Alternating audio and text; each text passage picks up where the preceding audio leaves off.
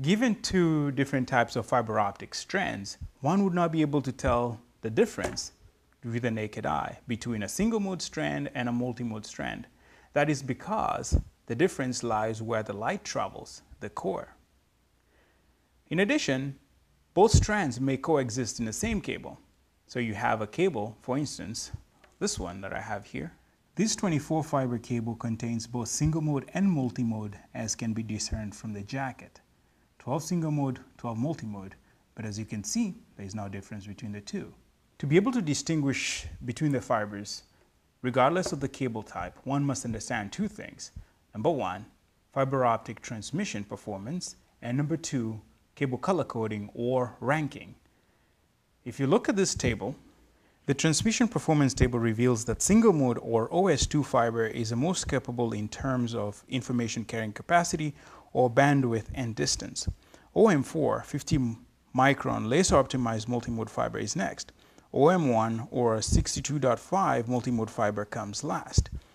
Again, if you were to look at the gigabit Ethernet performance, you'd be able to tell.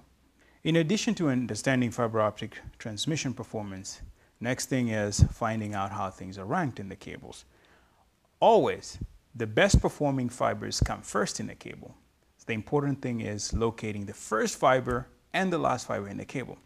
In this example, the first fiber following the fiber color code would be a blue fiber, but there are two blue fibers in this particular cable, 24 fibers.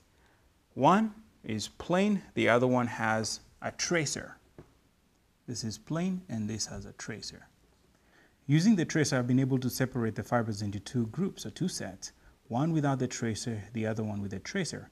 It follows that the first set does not have a tracer and the second set has a tracer.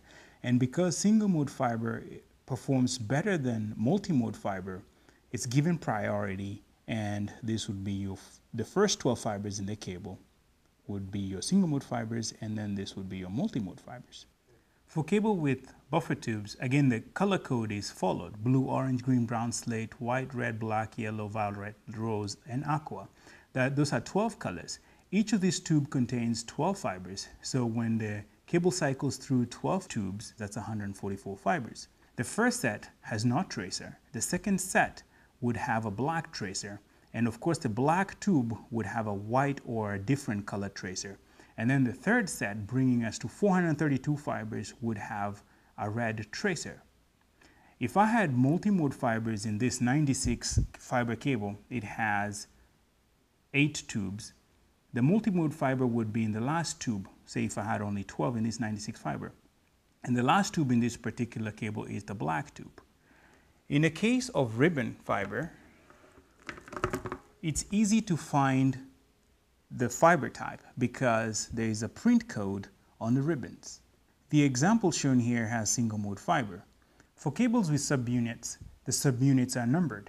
So your first fibers would be in the first subunit, number 1, and the last ones would be the last number in the subunit count.